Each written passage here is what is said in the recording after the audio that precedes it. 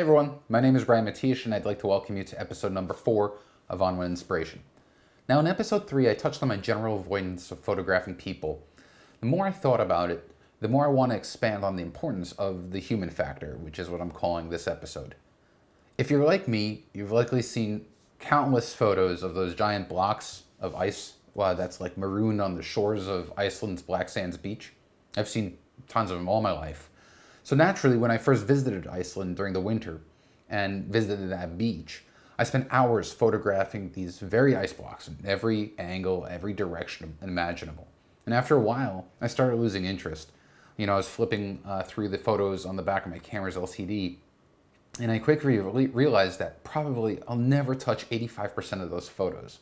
It's not that they were bad, it's just simply a question of how many photos of ice blocks does anyone need to share. Still, I was with a few photographers and they weren't quite ready to leave to go back to the hotel even though it was freezing, but I could understand that. And that's when it hit me. Instead of packing up my gear, I decided to incorporate the human factor, because while I've seen tons of ice block photos, I couldn't really remember seeing photos of people actually engaged in photographing them. So I turned my attention to my friend and fellow photographer Colby Brown. Now I told him in advance that I was going to go photograph him just so that I wouldn't scare him. Also to give him warning when I needed him to stand still, because I was still going to do those longer exposures. And through this change of pace, I came away with some photos that I genuinely feel are different, because they give the viewer a glimpse not only in just the icebergs themselves, but how, the experience of actually being there and photographing the icebergs. So with that, let's jump over to the computer and work on editing one of those photos. All right, so this is the photo of Colby that I want to work on. And if you look at it, you can see that there's a bit of a blue cast from the filter that I was using. So that's an easy fix, especially because I was shooting in RAW. I'm just going to take the white balance dropper from the basic panel in Lightroom and just sample one of the white caps, and you can see we have now a bit of a more natural looking photo. And then just a few quick things. I'm going to increase the overall exposure and bring the white point out just a bit so we get the most of our dynamic range within the single RAW file.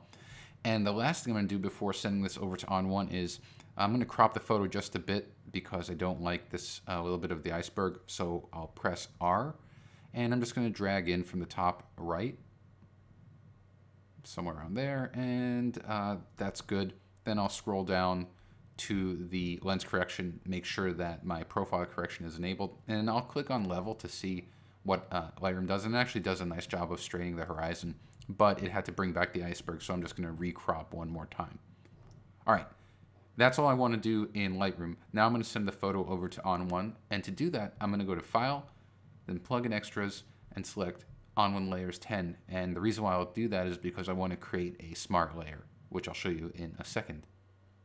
And so here, because I'm sending it to layers, I have this option here to save the file as a smart photo, which I'm going to do by selecting Smart Photo.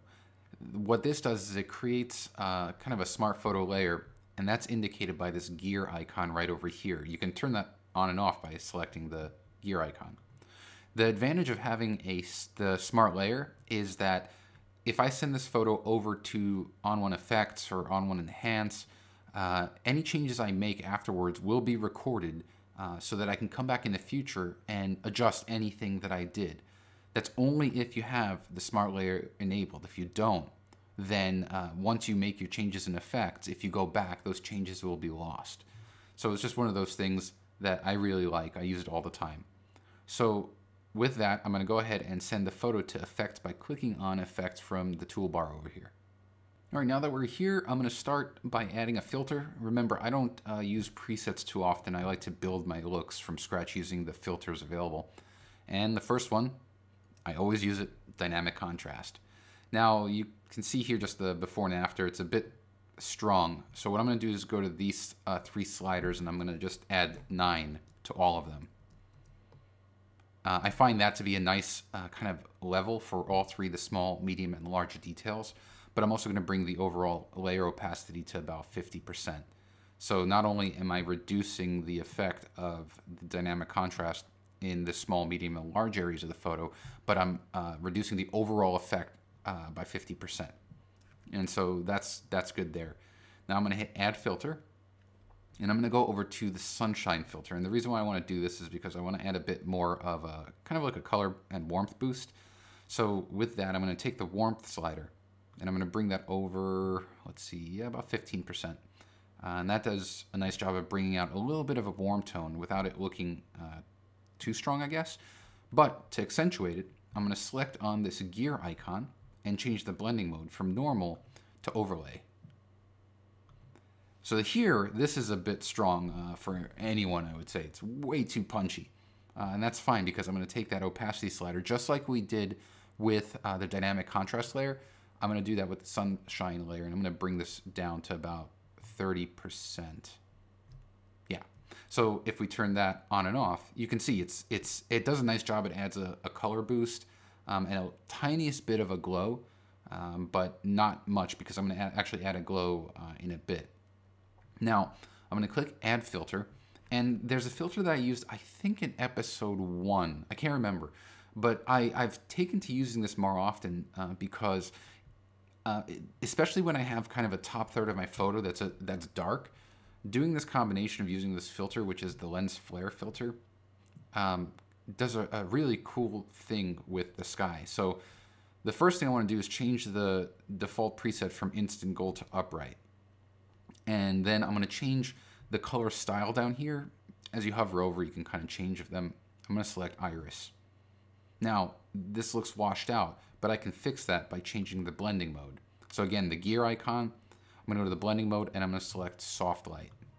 Now, I like what this effect is doing to the sky. I don't want it to apply to the foreground, so I'm just going to go to the masking bug here. I want to make sure that my shape is a gradient, and I'm just going to click right here. Now, the way this masking bug was oriented, it's removing the effect from the sky and keeping it in the foreground, and I just want to do the opposite, so I'm just going to rotate this so that the sky has the effect and the entire foreground, for the most part, is unaffected. And if I move my cursor, you can see, let me just turn this, see how it just does a really nice job to the sky and adds a little bit of these warm ribbons, which I really like. All right, so almost done. We're going to add that glow filter that I just referred to before. So I'll go to glow. And the first thing I'm going to do is I'm going to take the standard preset here. I'm not going to change anything just yet, but I will go to the gear icon and change the blending mode. I do this a lot. I do like to change blending modes a lot because I feel like it takes on a different effect altogether than what is presented using the normal blending mode. So here I'm going to go again to soft light, and I'm going to back off the opacity quite a bit, somewhere around maybe 35%. Now, the glow is nice. I like it, but the pants are really getting crushed with the shadows. So I'm going to take my quick mask brush, and I'm just going to I'll drop the brush size, and I'm just going to paint on the pants. And what's going to happen is the quick mask brush is just going to remove the effect from the pants. And so you can see here, the only thing affected here were the pants. They were restored back, and I think that looks great. So the last thing I'm going to do is add a vignette filter. The stock, it's really subtle, but I love it. I don't touch it. You know, almost every time that I use the vignette, I just add it, and it's just this little touch, and I think it looks great. So this is basically the look that I'm going for. Let's start with our original. So this is our original photo. The only thing we did here was correct for the white balance, and we made some minor tweaks to the brightness and the white and black points. And then we also cropped it. But with effects, we were able to add a lot more of a punch, a lot more drama. It really brings the viewer in. And I love that Colby was wearing this blue jacket because and also the kind of tan f-stop bag, because it brings a wonderful change for the eyes to snap to, because if you look around, everything is very uniform for the most part. It's kind of a dull or subdued blue, and then you've got some warm tone in the clouds here, because this was right around sunset. But then you have Colby with this really kind of punchy colors that adds kind of the anchor point for the photo. So this is something that I strongly recommend you guys to do. Just play around with blending modes and different effects to achieve these kinds of results to add more impact to your photo. So with that, I want to thank you, and I look forward to seeing you on our next episode of On1 Inspiration.